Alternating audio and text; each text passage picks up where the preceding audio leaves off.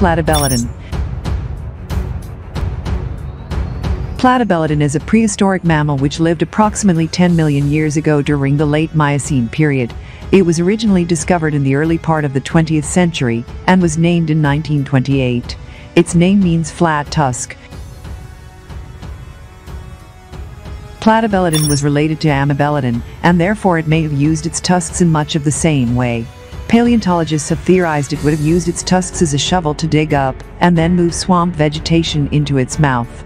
It is a theory that has been popular since the 1930s, when it was suggested by Henry Osborn.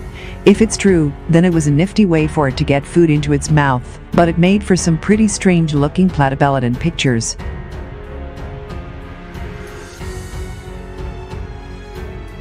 An interesting fact about Platybelodon is that the theory that it used its lower tusk to dig up vegetation is currently being disputed. Paleontologists now think that Henry Osborn was wrong.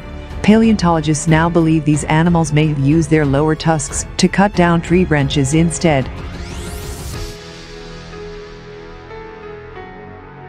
Platybelodon was approximately 10 feet long, 9 feet tall, and weighed around 2 tons. That means was approximately as long and as heavy as a small car. Not as big as modern elephants, but not very small either. It would have been as long and as heavy as a rhino, but significantly taller. Its height would have been in line with that of today's Asian elephants.